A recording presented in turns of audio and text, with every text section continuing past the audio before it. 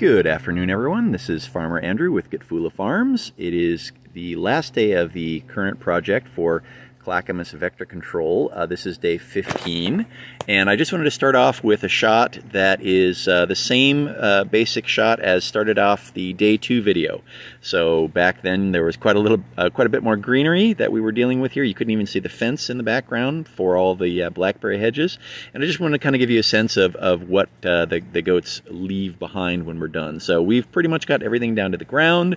We have all these nice young trees that have that were kind of overgrowing. We limbed them up to head height on me. I'm about 6 feet, so basically I set these trees up so that you can walk underneath them without stabbing yourself in the head. In addition, we had some issues that we discovered with English ivy, so this tree in particular had a pretty nasty infestation.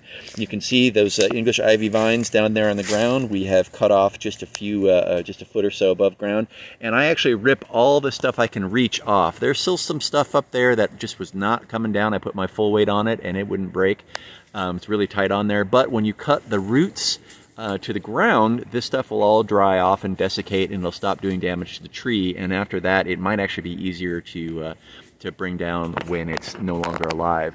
And I'm just going to walk this property. This is about a 3-acre parcel, sorry, 3/4 acre parcel, and give you a sense of what we have done now that you can see everything that's on the property.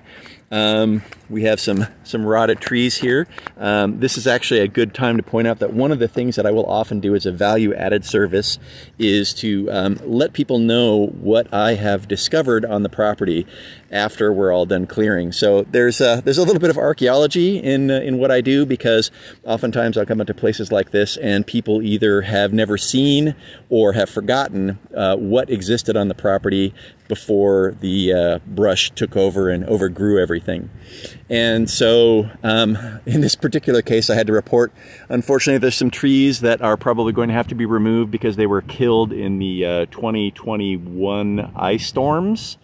There were a few widowmakers that I could address directly here. Widowmaker being a logging term for a piece of a tree that's set to fall on somebody's head and injure or kill them. And some of these trees definitely fit the bill. There's some dead bits here that could come down on a fence or a piece of property. So I report that sort of thing to the property owners, the project managers, just so they know how to deal with it. This section right here is, for comparison, where I took the day 3 video. So all that heavy green stuff that was all here, it's all gone. Or at least not gone, but in the stomachs of goats. And so we bring everything down again to walkable height. So we've got all this grass here that has been grazed down. You can see sort of the stubs of blackberry canes where they were growing sort of in tandem with the grass there. Which actually makes it kind of interesting, because the goats will not generally force themselves into a blackberry thatch if they don't have to. They don't like donating blood any more than I do.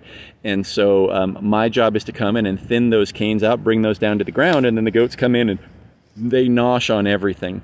That evergreen tree there had branches that were all the way down to the ground, made kind of an interesting little canopy, so you couldn't get in there. We cut all that back, so once again we have a reestablished access.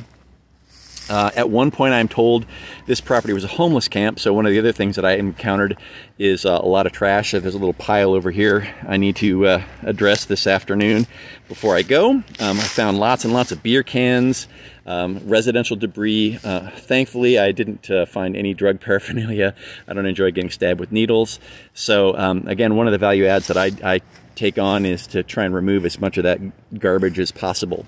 This whole fence line was more or less covered by blackberry thatches and or trees and or tall grass all the way back. And so you can see now we've restored access to that fence line.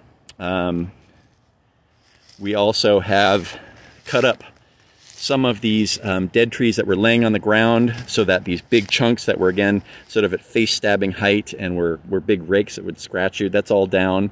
The property owner asked me not to remove these big chunks of wood because they're trying to retain sort of a natural appearance for this environment. A lot of times what customers will ask me to do is drag all these big chunks of wood into a big pile, which they will then burn when the burning window is open in Clackamas County. Another fun thing that occurred on this job, which, well, interesting, perhaps maybe less so than fun, is this property is beloved by wasps. So I was encountered and was stung by a couple of different species of wasp on this job.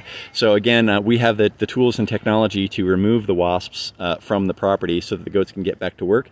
Neither they nor I enjoy getting stung, and so when we encounter them and they get stung, they run off and go eat something somewhere else. Fortunately, getting stung for them is a minor thing, just like it is for me, so we don't like it and we avoid it, but it's not a showstopper. So again, you can see this is, it's not exactly groomed, right? We don't do what a finish mower would. You're not going to get a nice manicured lawn, but it's totally walkable. It is totally accessible. You can get to any part of this property that you need to for follow-on work, whether or not it's, you know, chopping up logs that you don't want there anymore, or bringing in an arborist to look at some of these tree branches that are dead and need to be removed, maybe with a pole saw, or coming along and just doing a property cleanup. So this is where the goats really shine. It was really no big deal for them and for I to come in and bring all this stuff down to the ground and restore access to the property so that the property owners and managers can then do whatever it is that they need to do with it on a follow-on basis. So this has been a really fun job. I've really enjoyed it. The people at Clackamas Vector Control have been great to work for. And they have actually asked me to come back again, either this year or next, depending upon what the vegetation does. So the boys are not too unhappy about that, when you can see they're wagging their tails as they're continuing to chomp down the last little bit of this remaining grass. So we will probably see you here again at some point. Again, this is Farmer Andrew with Getfula Farms, doing some brush clearing out in Clackamas County. I hope you're all having a great day. Thank you very much.